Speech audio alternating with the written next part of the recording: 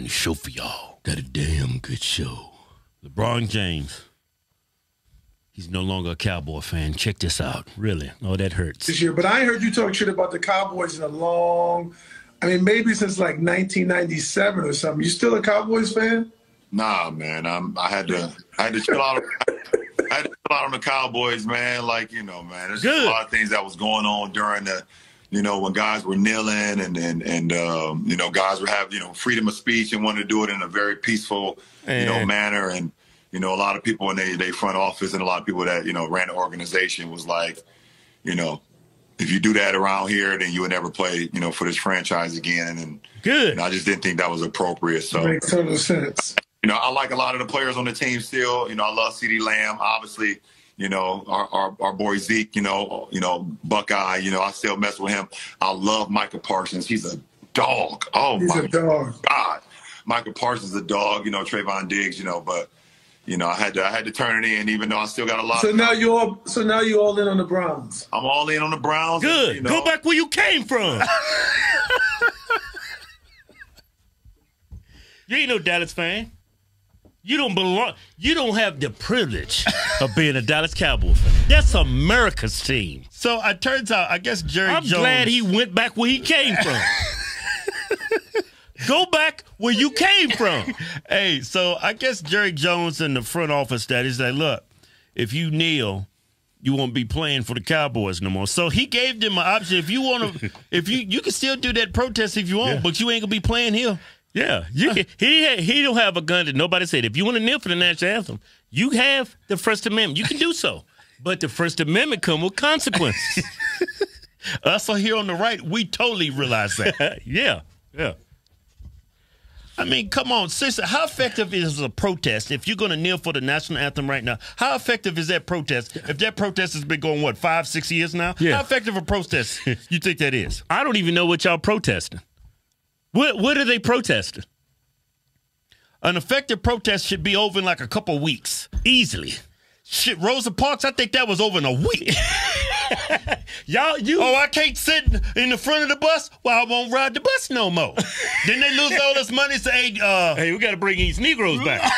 That's what they called them back then, Negroes. Hey, Negroes, y'all can sit wherever y'all want. Here y'all still talking about kneeling for the national anthem 5-6 years later. I mean, at this point, don't y'all think y'all should change it up? Yeah. I mean, I still don't know what y'all protesting.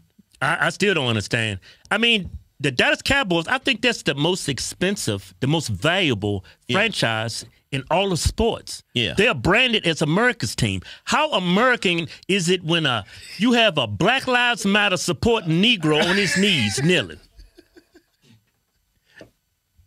That don't look too American to me. You don't supposed to say Negro no more. Just say it's better than the N-word. Well, African American. They want to be called African American. I ain't calling nobody African American. None of them Negroes African American. They ain't from Africa, huh? Yeah.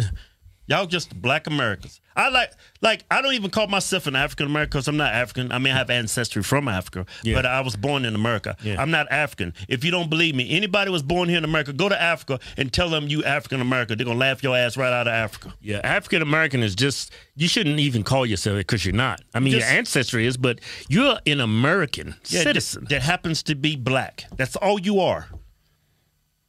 That's what Democrats want you to think. You're African American. Don't ever You're forget not that. a full-blown American. You're African American. Yeah, and you're going to always need me to help you, boy, so you better vote Democrat. Yeah. Remember, you African, boy.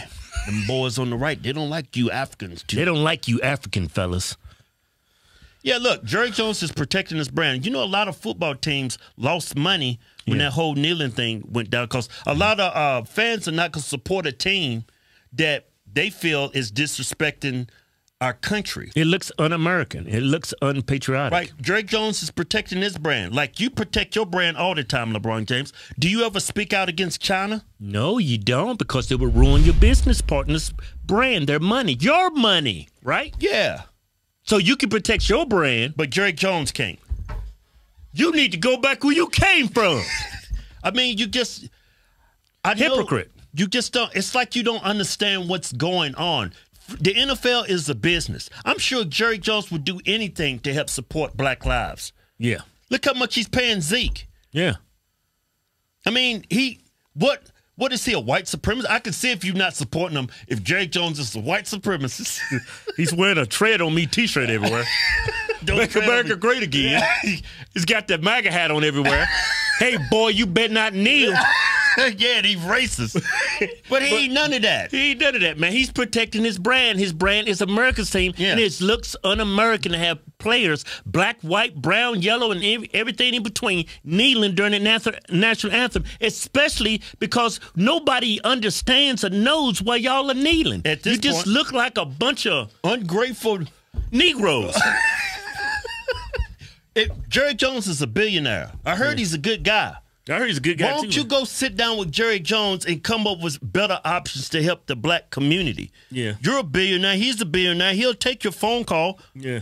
Won't you do that? Oh, I'm just going to be a Cleveland Browns fan. They suck. Yeah, so you just go turn your back on your boy Zeke, CeeDee Lamb, Micah Parsons, all of them are beasts. all y'all boys, you go turn your back on them. Man, you fake as hell. All of those How dudes. you just gonna leave your boys hanging like that? Them your boys. You just gonna leave them hanging? Just left them hanging. You ain't no friend, LeBron. You just left them. You made it to freedom. Just left them niggas in Dallas. Just Took your ass back to Cleveland, huh? went back where you came from. That was a damn good show. For more damn good shows, click one of these 2 videos right here. Hey, we got some new comedy shows coming. We coming to Cleveland. Yeah, we're gonna be in Cleveland this weekend. We're gonna be in Daytona, Ohio. Yeah. Study down. Gonna be in Houston, Texas. We filming our comedy special there. Yeah, we got all kinds. We're gonna be in Tempe, Arizona. We're gonna be in Corpus Christi, Texas. That's enough shows. They can go to Hodgetwinstour.com and let us know in the comments. Are you glad that LeBron went back where he came from? As a Dallas Cowboy fan? Don't you think LeBron's a damn hypocrite? He can protect his brand, but a white man can't. Man, he crazy as hell. Yeah.